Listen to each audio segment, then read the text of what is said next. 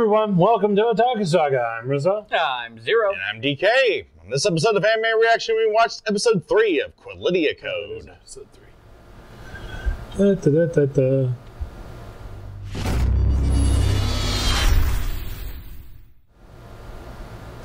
If you want to check out our reaction to the third episode of Qualidea Code, hit that link in the description below. And be sure to give us feedback in the comment section because we love hearing from you. And as always, if you like what you see, subscribe to Otaku Saga. And don't forget to like and share our videos. And thanks for watching. So on this episode of Qualidea Code,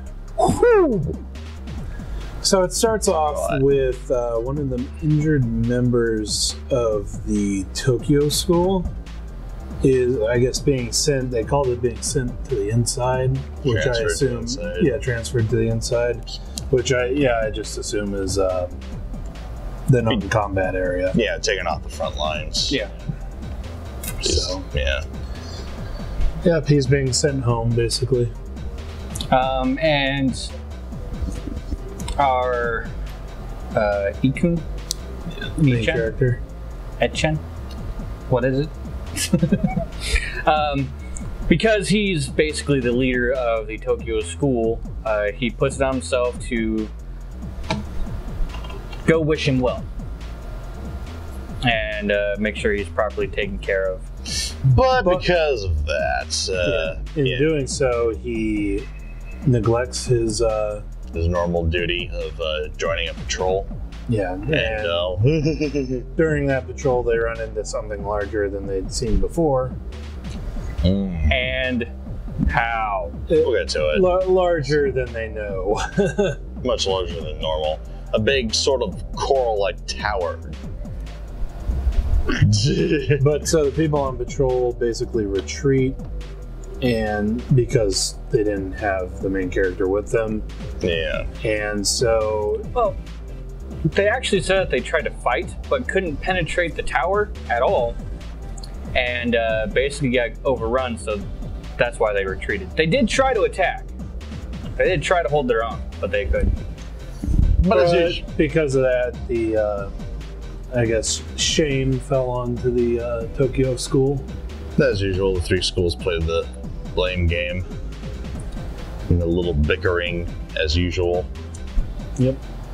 And then so Ikun decides to go out and face that thing by himself. And then the rest of his school comes to back him up. Leroy Jenkins! Yeah. I think this dude might be more impulsive than Leroy Jenkins. Yeah, and then Canaria alerts the other heads of the schools. So... So both the other schools are heading out to join them as well. Yep. But in the meantime, they decide, the Tokyo school decides to attack the tower.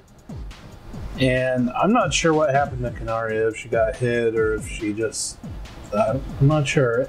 At first I thought she had like overexerted herself. That's what I'm starting to think, actually. But she has blood here. Yeah. Not sure what's going on, but because they don't have her buffing ability, they ended up getting overrun by the tower, which is more than a tower.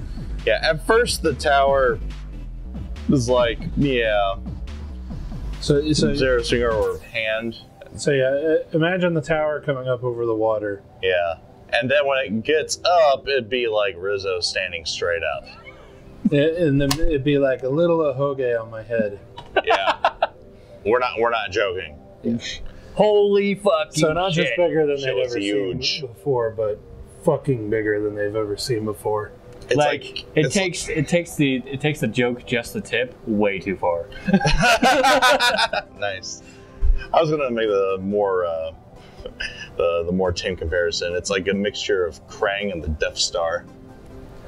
But so the Crazy. Tokyo school had to retreat, and I guess we're just waiting on the other heads to arrive. In the stinger, everybody's been notified, everybody's on their way. at least the leaders of the other two schools are on their way. Meanwhile, Canaria is, well, on the ropes, on a stretcher inside the school, inside a building of some sort. And Ikun is pleading for help. Which is interesting. Yep. Probably completely out of character. Totally out of character. Yep. Like the exact opposite of what he is. So yeah, 100%, yeah. 180 turn here. Love it. But, yeah. Yep. More next week. So I guess let us know what you thought of the anime and what you thought of our reaction in the comment section below. Yep. Thumbs up if you like it. Thumbs down if you don't. Well, that's going to do it for this episode of Anime Reaction. As always, I'm DK. I'm Zero. And I'm Rizzo. See you next time.